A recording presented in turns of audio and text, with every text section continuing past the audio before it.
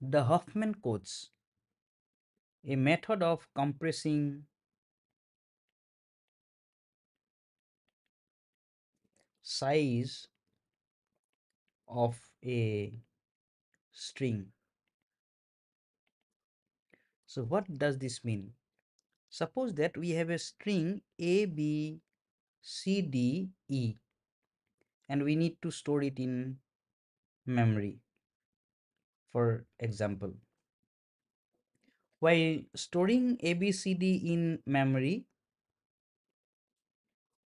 it uses the ASCII values in binary format to store the string. In this case, A has the ASCII value 65, B has the ASCII value 66, C has the ASCII value 67, D 68, E 69. These ASCII values are converted into binary form. For 65 it is 01 5 zeros 1. 65 is converted into binary string of 8 bits. The binary value of 66 is 01 0 0 0 0 1 0. 67 is 01 0 0 0 0 1 1. 68 is 01 0 0 0 1 0 0, and E is 01 0 0 0 1 0 1. To store this string A, B, C, D, E, computer needs 8 multiplied by 5 is equals to 40 bits. But however, if we store it according to the Huffman code, it will take less than 40 bits to store this string A, B, C, D, E. So what Huffman code actually does, it derives another sequence of bits for these 5 characters A, B, C, D, E. Instead of generating this 40 bits, it generates a new bit string to represent A, B, C, D, E, which will be of less than 40 bits. That is the main purpose of Huffman code, and that is why it is called a compression technique. Compression in the sense that the 40 bits of data for storing these 5 characters is reduced to less than 40 bits. So in this video, we'll see how Huffman code produces a bit string which is lesser than the original bit string to be stored in the main memory. Let's take a string of 20 characters. If we store this string using ASCII code of 8 bits, then it will take 8 multiplied by 20, which is equals to 160 bits.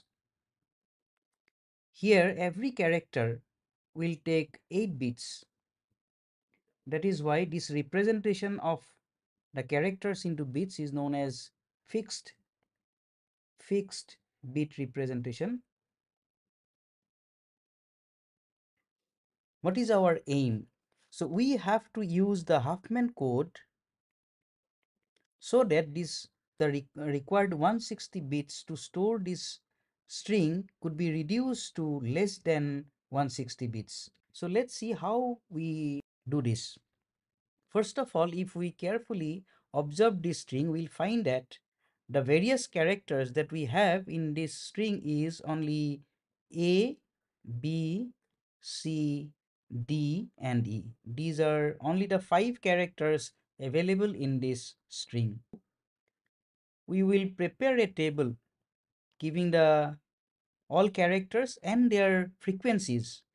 Frequency means how many times a character appears in the given string.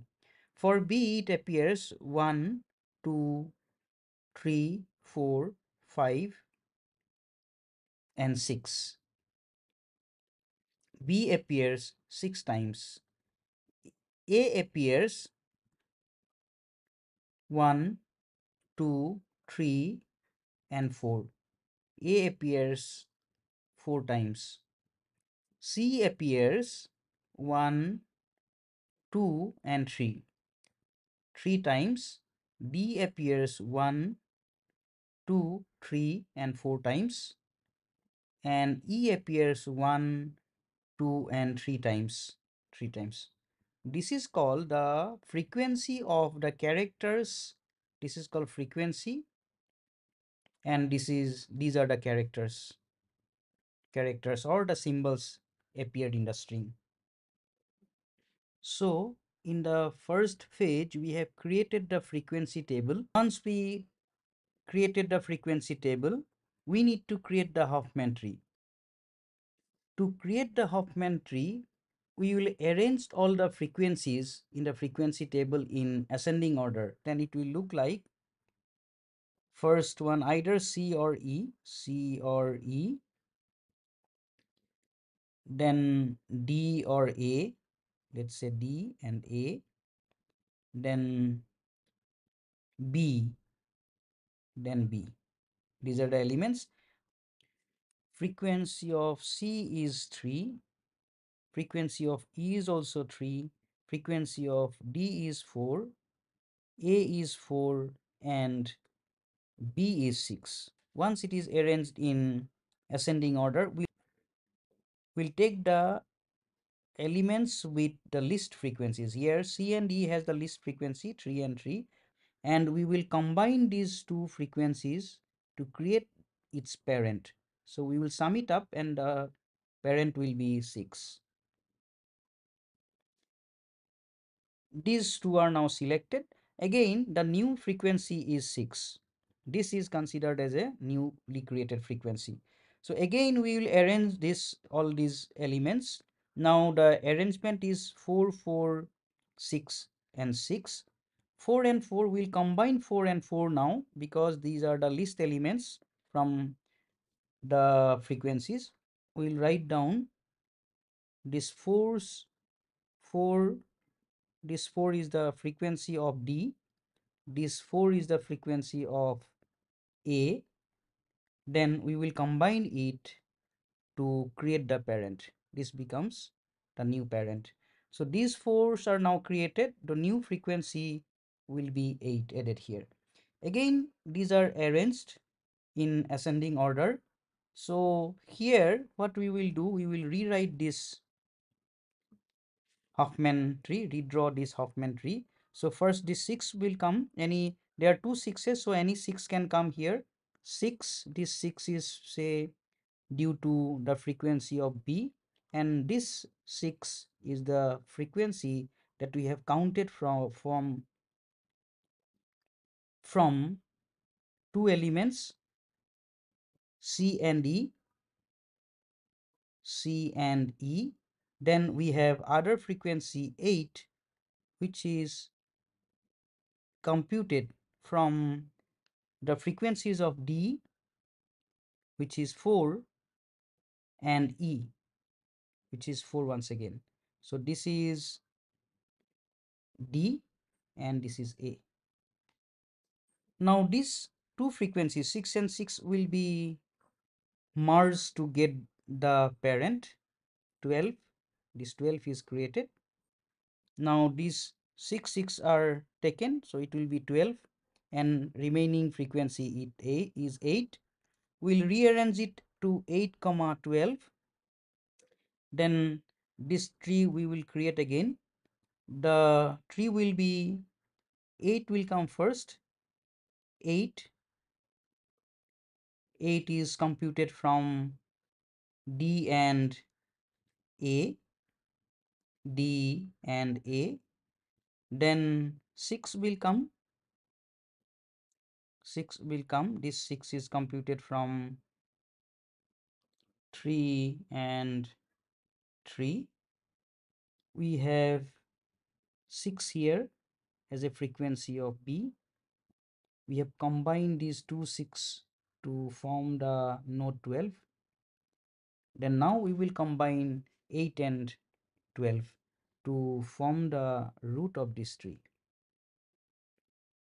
tree is created, we will number the left and right child of all the nodes. 20 is the root of the tree. We'll number the right as 1 and we'll mark the left hand side as 0. We'll go to 8. The right child will be marked as 1 and left one will be marked as 0. We'll go to 12. Left will be marked as 0 and right will be marked as 1. Go to 6. Left will be marked as 0 and right will be marked as 1. Then once this tree is created with the numbering of their children, then we will form the code for the characters. So to create the code for D, we'll start from the root. Then it will, D is in the left side of 20, so it is 0. Then we'll go to 8. Again from 8 it is towards left. So 0, 0. The code for D will be 0, 0. For A, it starts from 20 again, so 0 then 1. That's why code for A is 0, 1. Code for B is 1, 0, 1 right of 20. Then from 12 we'll go to the left, that's why 0 and 1 and 0. Then for C, this is 1 and 0, 1 and 1, 1, 0. For C, it is starting from 21, then once again towards right, that is why 1, 1, and it goes to left 1, 1, 0. And for F it is 1, 1 and 1. So these are the codes for different symbols or characters. We'll write down these codes in the frequency table created in the first page. A is 0, 1, A is 0, 1, B is 1, 0, C is 1, 1, 0, 1, 1, 0, and D is 0, 0, E is 1, 1, 1. So this table shows the codes for different characters that is available in the given string. So unlike the previous representation using ASCII code where one character was represented with 8 bits, now we have used different number of bits in different variables or different symbols based on the character. That's why this is known as variable length. Once we have the codes for all the characters, we can now convert this original message according to the codes which we have been assigned by Huffman tree. And then we'll convert this message. For in place of B, we'll write down 0, 1. In place of C, we'll give 1, 1, 0. Then again B is 0, 1. A is 0, 1. And this way we will create the message. Then this message will be stored in the memory. Now let's see how many bits are required to store this message according to the Huffman code. In the original message, we have seen that it needs 160 bits, but here total number of 8 bits are required to store all A's in the given message. Similarly, for B, to store B, we need 6 multiplied by 2, which is equals to 12. All C, we need 3 into 3, which is equals to 9. And then for D, we need 8 bits, 4 into 2, 8 bits. For E, we need 3 into 3, 9 bits. So total number of bits required here is 46. Okay, so this message will be stored using 46 bits rather than 160 bits. However, only storing these 46 bits will not be sufficient to retrieve the data stored in the main memory. The process that we have used to create a 46-bit string in order to represent the original information is known as encoding.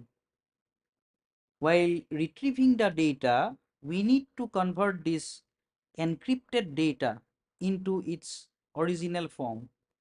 original form. And to convert the encrypted data or encoded data into original form, we also need the information about the fact how or what code is used for A, what code is used for B, and what are the bit combination for C. All the information we need to have with us. So that is why in order to decode the encoded information, we need to store this table as well. For this table, we need two things. One is the list of characters. Other one is their encoding scheme. So moreover, these characters, we have to use the ASCII code. To store these 5 characters, we need 5 into 8, which is equals to 40 bits. And also their bit patterns.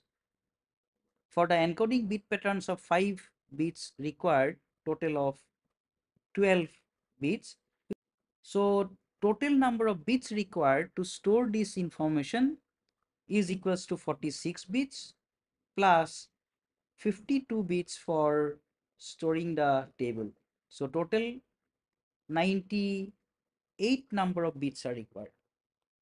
Whereas if we look at the original message, that was the requirement of 160 bits. Now we need only 98 bits. So once we store the data and the table required, we can decode the stored message in its original form. We have the Huffman tree, also the encoded bit pattern. We need to find out the original message. First bit is 1. We'll start from 20. Since it is 1, we will go to the right side of 20, then 0, we'll go to the left side, then we'll find the character B. So I will record this one as B. These two characters are recorded as B. Again, we'll start from 20. The first bit is 1, we'll go to the right side. Then next bit is also 1, we'll go to the right side from 12. Then we will go to 0. That means next character is C. We'll record it as C. Then we'll go to the next bit 1. Starting from 20, we'll go to the right side 12. From 12, we'll go to the left side because it is 1, 0. Then B. And we'll record it once again as B. So this way we'll encode, we will decode all the bit patterns, and finally we'll get the original message.